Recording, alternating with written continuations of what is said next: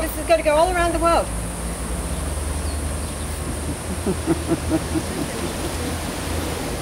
Congratulations, Thomas. How does your hand now? Your hand getting better? A little bit? Coming good? Okay. Let's see you walk again. And swing your arms back like you had pain in that arm and shoulder. Getting better every second. Yeah. He was actually worse than Peter. Was he?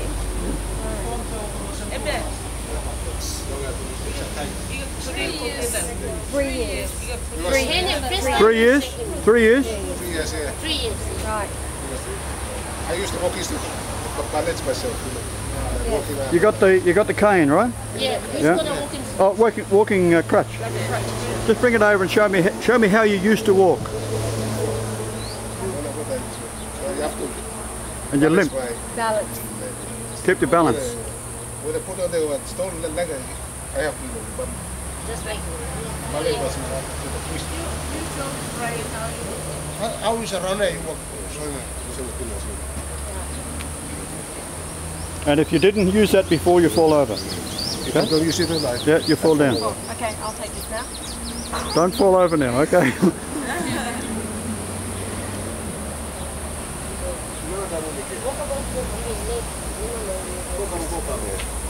Feeling better? Not really because, Yeah, well, you haven't used it for so long, right? but I know that I'll be all right. Yeah, you will. You will, 100%. Better and My better. body's with me. Amen.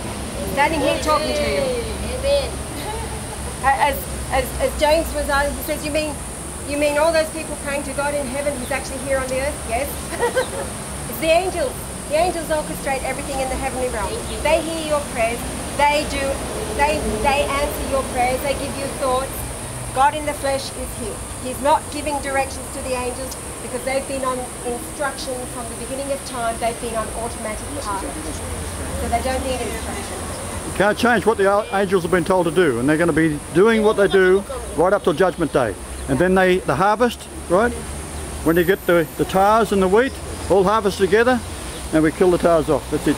Burn the tares. I've had 6,000 years. They still ain't doing it right. Out of here.